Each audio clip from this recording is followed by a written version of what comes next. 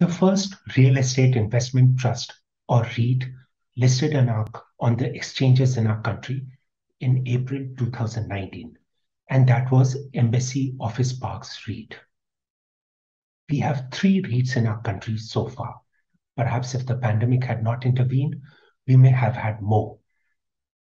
In other words, this is still a nascent investment vehicle.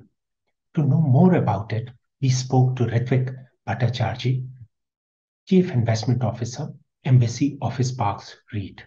And he tells us that if you're looking for a product that is liquid, that has high corporate governance standards, that makes a lot of disclosures, is tightly regulated, and offers the retail investor a mix of dividend yield and capital appreciation, a REIT is the product to go for.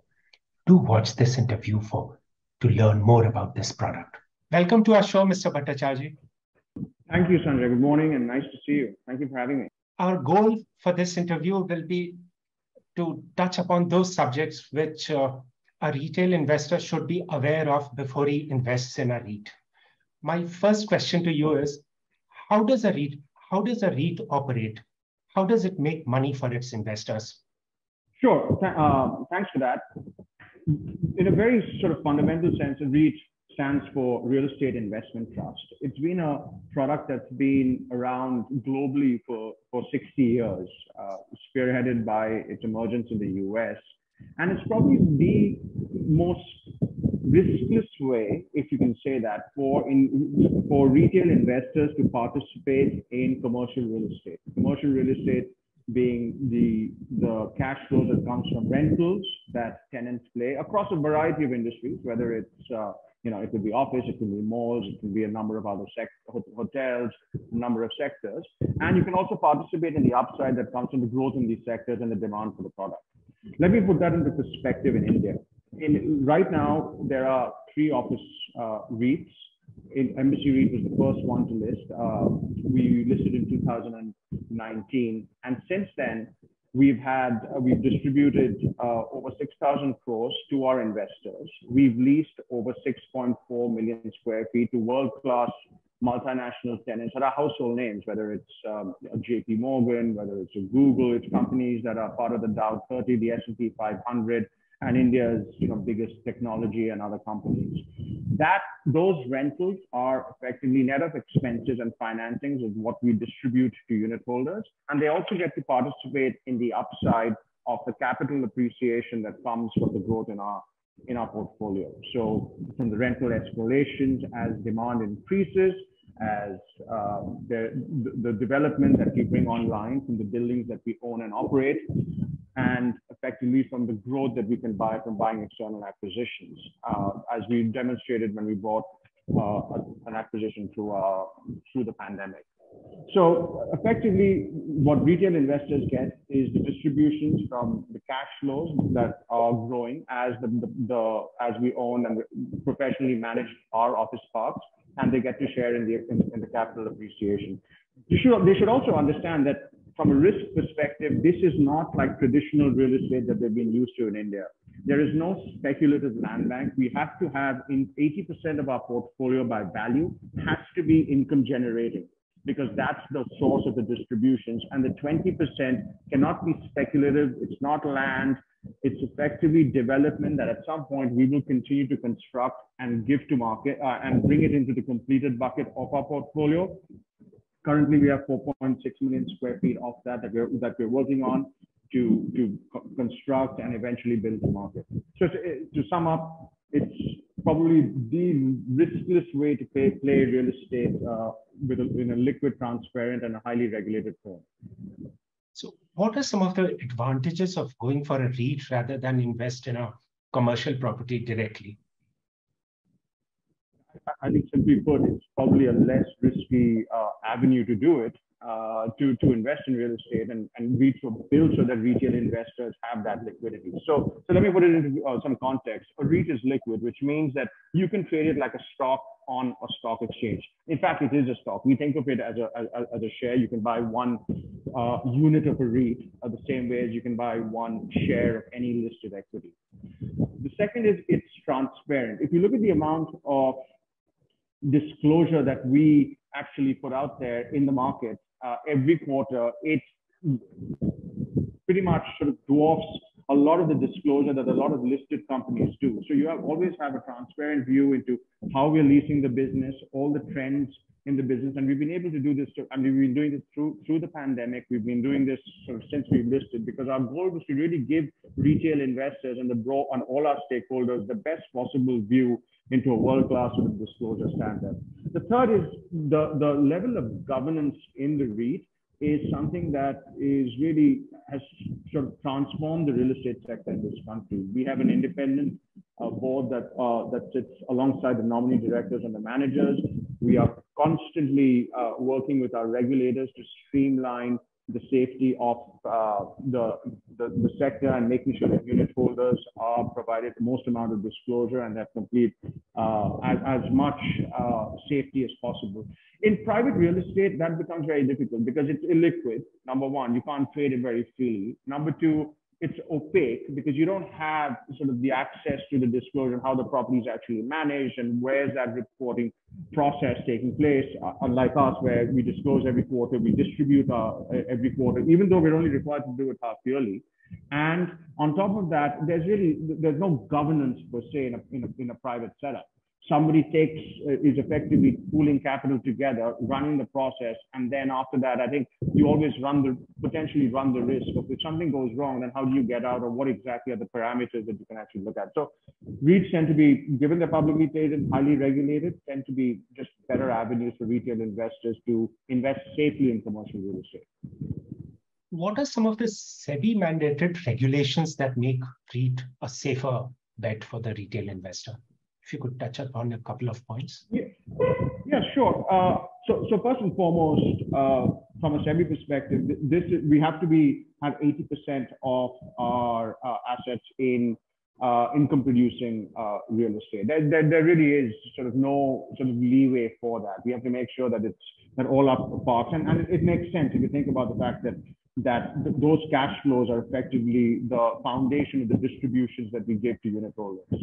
The second aspect is that there is a very strong bar on making sure that there is any sort of pricing on any acquisitions and transactions will require unit holders, particularly with related party transactions. A lot of the growth in the past for the sector itself has come from sponsor assets, and one of the main sort of avenues is to make sure that while we can use that as growth, we should always be beyond a certain level of size, beyond a certain level of, if you think about the pricing, that always has to be something that requires two independent valuers.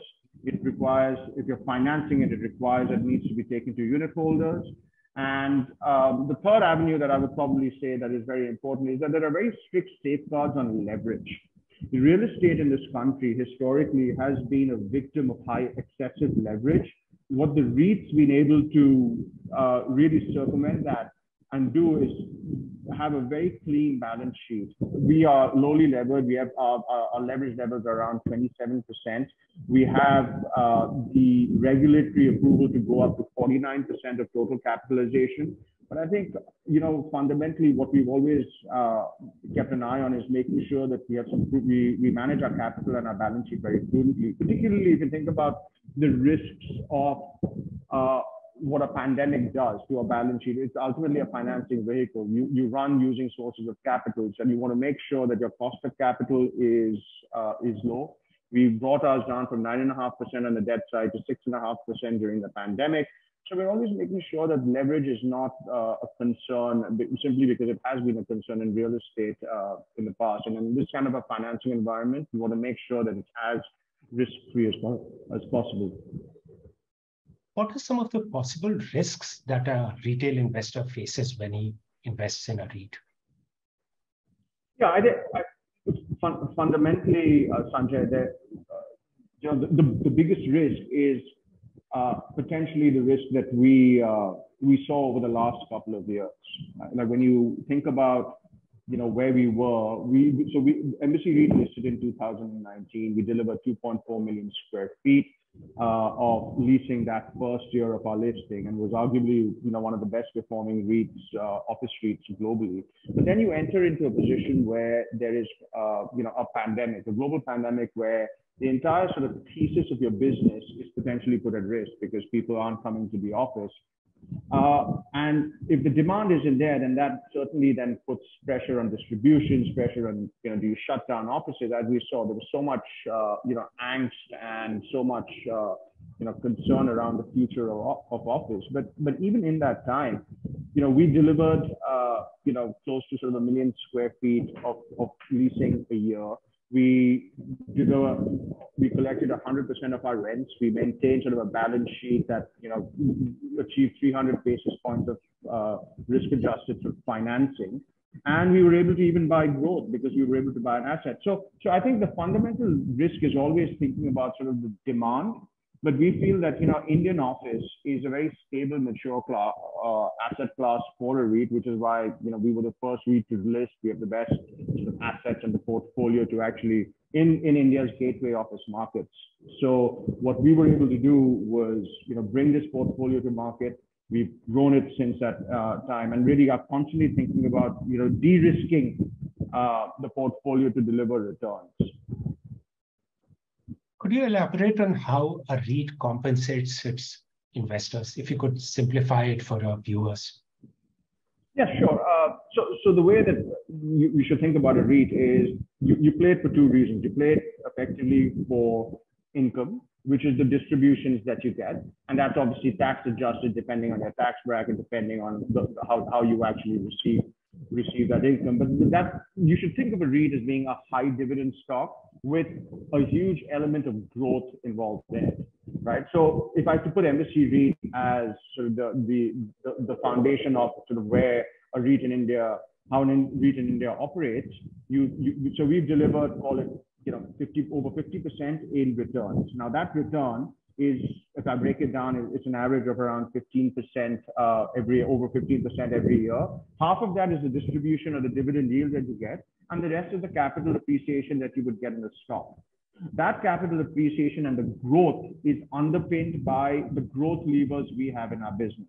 One is the lease rentals. On average, there's a mark-to-market, what we call a mark-to-market reversion when a lease expires, and it's a legacy lease that has been an office tenant, a big company has leased out at maybe a lower rate, and if they vacate, the new lease, because the growth for Indian talent and because the Indian labor pool is high, and Indian technology, the average Indian technology talent pool is probably the best in the world, which is why people come here.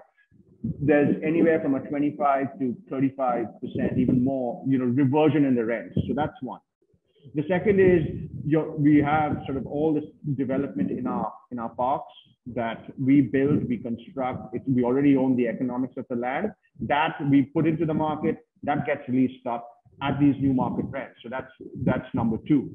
And then you think about effectively as we buy growth, we want an acquisition of 10 million square feet back during the pandemic. That in Bangalore's best office market, and the asset was Embassy Tech Village. It's effectively a sub 5% vacancy market. If you think about sort of how those rentals, the demand for our product in that market, continues to grow, particularly after the pandemic. That's the third kind of lever of growth that we continue to sort of think about, add to the portfolio. And lastly, our internal, the rents itself are 15% every 3 years, roughly around a 5% every year. And, we collect 100% of our rents, they escalate, we collect the escalations. That all adds to the distributions and the overall growth that investors can expect from a REIT. At present, you have only 3 REITs in the country, but one can envisage a situation where there will be perhaps 50 or 100, just like stocks and shares. How does an investor select a REIT once there are a lot of them? What criteria should he apply? Yeah, if I may just address the first part of that question, if you wouldn't mind. So I think, you mentioned the one, there are only 3 REITs in the market. I mean, I'd like to flip that on its head a little bit. And say that it's actually a fantastic outcome for a sector that prior to Embassy REIT listing and paving the way for the REIT market, Indian real estate was clearly looked upon with a lot of skepticism by the global community, investment community. I think we fundamentally changed the nature of the commercial real estate market in the country. So, and you have to remember that as a part of that, we also did that just before the onset of probably one of the greatest black swan events in the pandemic. What that did then, despite the pandemic affecting probably one of the most sensitive office and sensitive markets to a sort of an event of this nature, two other REITs also listed in this sector. They were able to collect the rent. They continue to perform very well. So I think it's actually been a terrific start to what promises to be a long runway for REITs. And our regulators have been fantastic. They have nurtured the product. They have been open to a lot of feedback. And I'm talking about the securities regulator, the banking regulator, the insurance regulator. There's been a lot of excitement and a lot of, pleasure that people have sort of, derived from watching our performance. So I think that sort of really sets the foundation for REITs in the future in this country. Now, will there be 50 or 100 REITs? I'm not so sure about sort of, I can pinpoint a number, but I think, Indian office has been obviously the most mature and stable asset class. But I think over time, as more sectors continue to grow in the infrastructure place, whether you think about, retail, whether you think about, logistics, warehousing, data centers, over time, as asset classes mature, real estate asset classes mature and give you the cash flows that you can drop down into distributions and grow, yes, we certainly expect to see sort of more REITs. The other thing that I think really is a big catalyst for that is just understanding the fact that you should be able to have cheap access to financing, which really is the most important sort of avenue for a REIT to operate efficiently and to be able to manage its cost of capital. Now, to the second part of your question, if you can just think about, what should an investor look for as the REIT market grows, it's fundamentally you have to look at the nature of what the underlying business is. Commercial real estate can be many things, but office has been the most REITable sector in India simply because it's the most mature asset class. The demand for Indian talent in India from multinational companies continues to be immense and has obviously been the low-hanging fruit for the REIT sector. Now, within that, you obviously want to be in gateway office markets like we are. You have to have a professional management team, very good ownership of and sponsorship. We've been backed by Embassy Group and Blackstone, two leaders in real estate, both in India and globally. I think the ability to manage the entire the operations in a manner that's really provided both growth as well as safety to investors. The governance of the REIT, the disclosure of the materials that we put out and our communications with investors and broader stakeholders. And really, I think fundamentally look for businesses which continue to deliver A, growth, B, cash, and have wide moats. Right? I mean, you have to be in the right markets. You have to be able to make strategic decisions. Now, and that effectively is sort of, what will drive an investor's decision to invest in a company or in a REIT. What is the moat within a REIT? If you could. One is location, number one. If you think about, I mean, we have Bangalore as being 70% of our portfolio by value. And we've got, 10 million square feet parks. We've got another, 4.2 million park in a catchment area that continues to be 100% occupied. The biggest thing is you want to be in markets where people will want to set up their offices. Bangalore, for example, and just going on an example of what that moat is the market where it's India's hottest and most thriving market for labor. It is India's biggest office market. It's around, call it 150 million square feet. Young people want to come and work there. It's got great schools. It's got a great environment.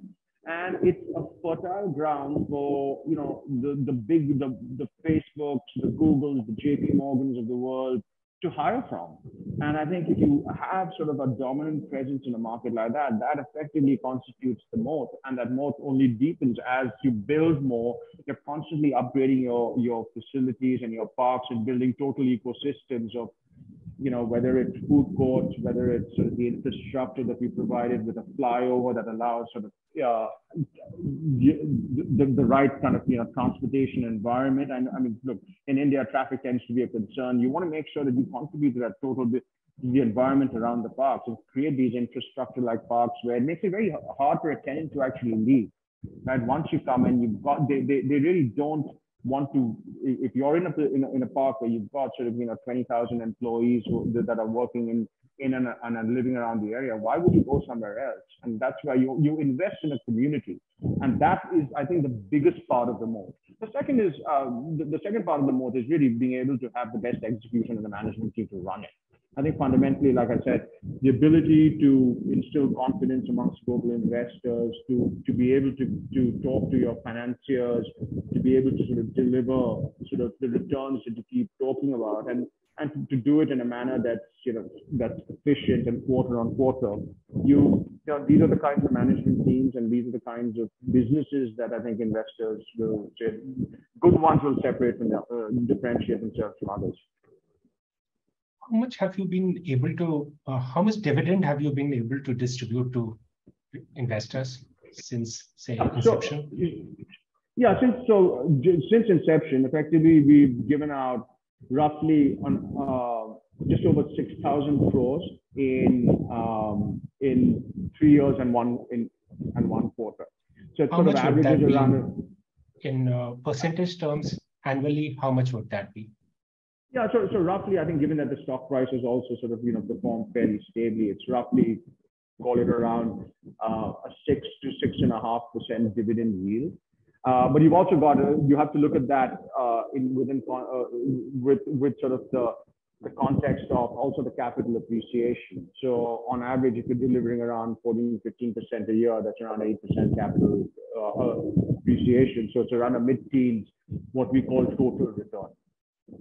About 14 to 15% is what your REIT has delivered investors. Yeah. Okay. In dividends and share price and capital appreciation. Yes. Appreciation. And what kind of investor should ideally go for a REIT? Should it be people who are looking for regular income? Should it be people who are looking for capital appreciation? It's a combination of both. And then if I may just go back to the previous question a little bit, I think if you juxtapose sort of our returns, let me just give you a quick snapshot of what that return for this year. The 3 REITs on average have delivered sort of over a 10% return. Just even if you think about the stock price, whereas one of the benchmark realty indices in this country is down roughly around 7% for equity, for listed real estate equity. So I think you talk about sort of the stability and the structure of what a REIT does, and I think it's definitely acts as an inflation hedge and the inflation hedge as well if people are looking for that, because there is sort of that safety and the visibility into the cash flows. To your question, what kinds of investors? This is a REIT, Sanjay, is I think the perfect vehicle for a retail investor to invest in commercial real estate. I think if you think about real estate being an integral part of a lot of Indians' asset allocation strategy, the ability, some people play it through resident. Most of Indian residential listed real estate tends to be in residential. Yes, there is some office that contributes a part of those portfolios, but private real estate has always been also a big part of Indian real estate portfolios. But I think, this provides for a retail investor of any, you don't have to be sort of an HNI. You can be a regular investor who's looking to sort of add. If you're looking for commercial real estate exposure, a REIT is the ideal way to go about it. Do it.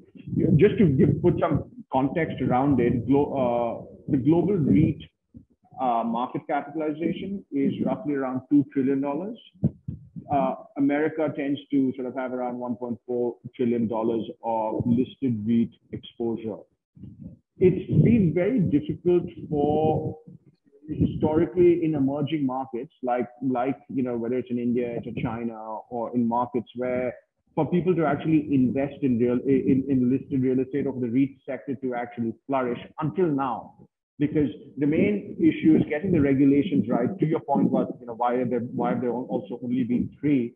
It takes a long time to make sure that the regulations come together in a way that protects retail investors. All of that is taking place. The evolution of that landscape is now making it the ideal point for retail investors of any size, no matter what your sort of risk or your return or your horizon is. If you believe in sort of the long-term foundations and the underlying foundations of this business, and we do, it's a decadal story. If you think about India, office, consumption, the growth, the market, the talent, the labor, it is the ideal product for an investor to take part in that kind of upside that we eventually will see. Are returns from REITs stable enough for us, say, a senior citizen to invest in it?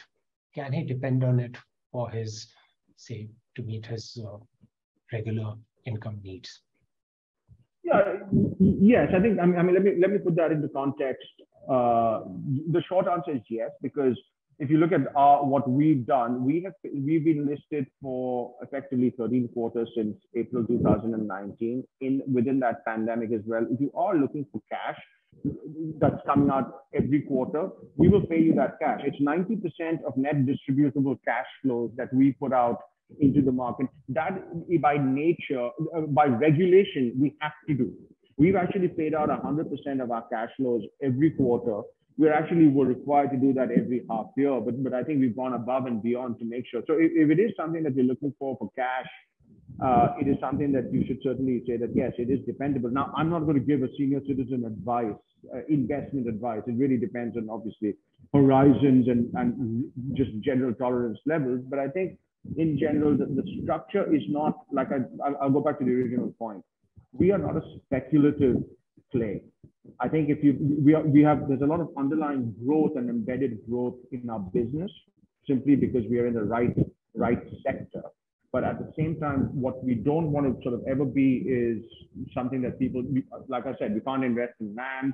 We're not out there to take on sort of, speculative sort of, development that may or may not, that could potentially threaten the cash flows. So if if you're looking for cash out of this business, whether you're a senior citizen or someone starting out investing, that cash we will deliver to you because we are required to deliver it to you. What should be the minimum investment horizon for a person investing in a REIT? Personally, as an investor, I'm a long-term investor, and I think that everybody should sort of, not speculate. I think if you think about, it really depends on what your needs as you build out it should be a sensible part of any investment portfolio. You think about, whether it's even with equity, you shouldn't be trading. And my personal view is you don't trade in and out. But I think if you're thinking about sort of, 5-year horizon and beyond, as you think through, the growth of real estate through a cycle, through a rising cycle, I think anything less than that becomes, very difficult to sort of really see the true upside. I'll put that into sort of context around, we've been listed for 3 years. In those 3 years, like I said, we've seen a pandemic for 2 of them. The structure is still evolving. The market is still nascent.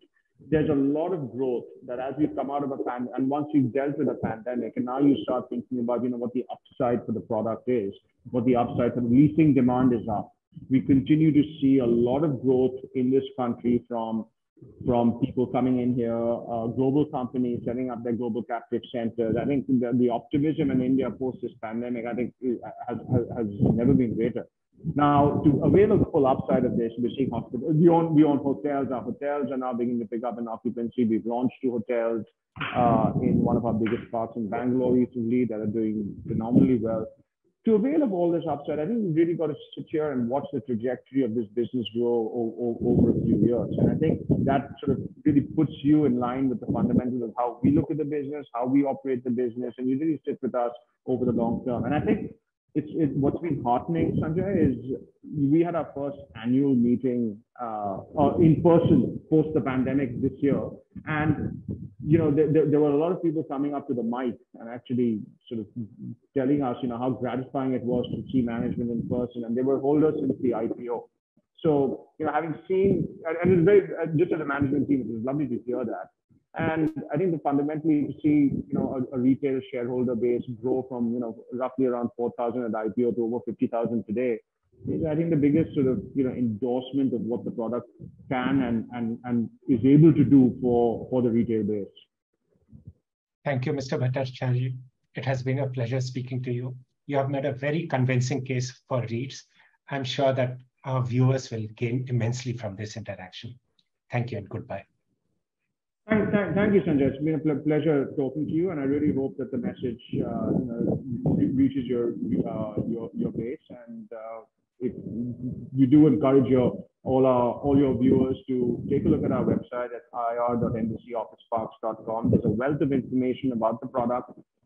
We believe that there's a lot of education that still needs to be done, and we really look forward to interacting with you and our investors soon. Thank you and goodbye.